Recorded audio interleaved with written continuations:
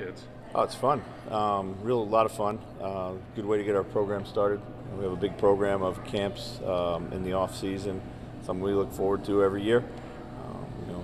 Excitement on the kids' faces, and a lot of interest in the Wolves, and I'm happy to be able to kick it off. What are some of the questions they ask you?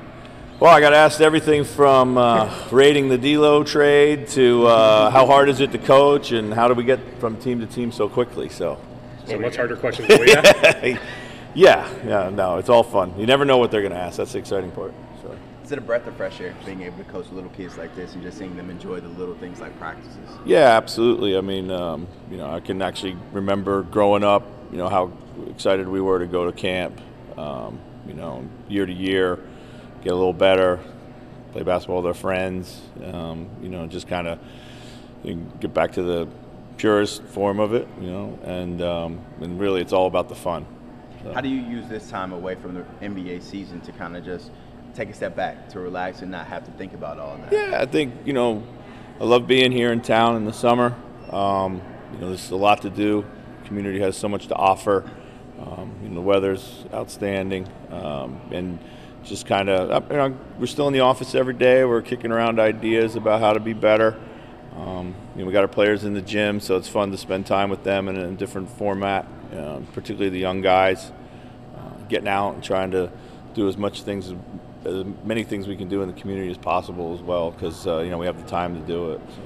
We're like Ant being in town more. Yeah. He's working anyway. Yeah. Like whether he's in Georgia or here, but what are the dividends? Like what are the biggest advantages of him specifically being here for that work? Yeah, I think obviously more resources, more people we can put around him. Just whether it be player development coaches, all of our performance coaches, being able to give as much guidance. I think with Ant, it's literally about like how do we create these scenarios on the floor with bodies to be able to replicate what it is we seek. With him, it's just not just about skill acquisition. It's more about like developing his understanding of how to attack concepts, defenses, like things that he sees. So we can really kind of part method that out. And obviously just having them around and, being in market for things like this as well is important. Do you ever turn back into a player development coach this summer? Do I ever turn back into a player development coach? Honestly, it was never really my forte. But it was, I was down in Atlanta last week.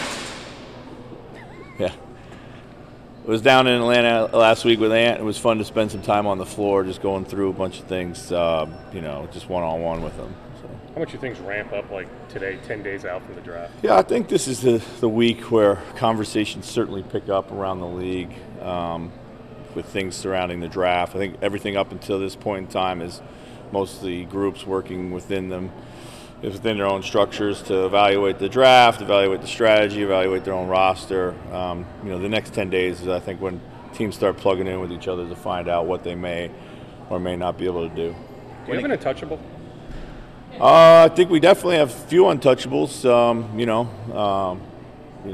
but as you know, in this business, there's nothing is for sure.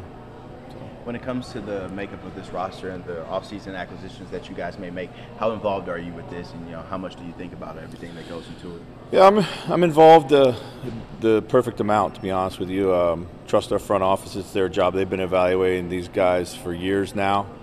Obviously, we have conversations about fit, style of play, needs, kind of all of that. Then they kind of whittle it down for me to see who the most important guys, so I can focus on the guys that they really are kind of targeting. And then there's just a lot of conversations, around strategy and possible outcomes, of which, most of them never come to fruition, and that's kind of the nature of the beast, but it's still fun. How's Kyle Anderson doing after his eye surgery? He's doing great. He's back in the gym, getting work in, getting better and better all the time, so really good to see. Did he have to apologize? Yeah, I don't think Anthony had any idea when it happened that it was him. So. If Gobert, Towns, and Edwards are still here next year together, What's the big jump for them this offseason going into? Well, the season? I mean, certainly, obviously, we got to all stay healthy. You know, we know the Cat missed 50-some games, so that's the biggest piece because that kind of lays at the heart of how it all works best. But we got to, you know, I think what the most important is that going into next season, we learned enough to have a way better starting point about what we feel will work and what won't work, and some of the challenges that lie in between all that. You know, and I think we just got to keep maturing as a team for sure. That's both physically, mentally, emotionally, all the things that you need to do to take steps forward in this game. I don't think we're that far off, but I also think you know, we still don't have that much margin for error. You know, we still got to get our young players better, and we got to figure out a few things surrounding those three guys for sure. I guess.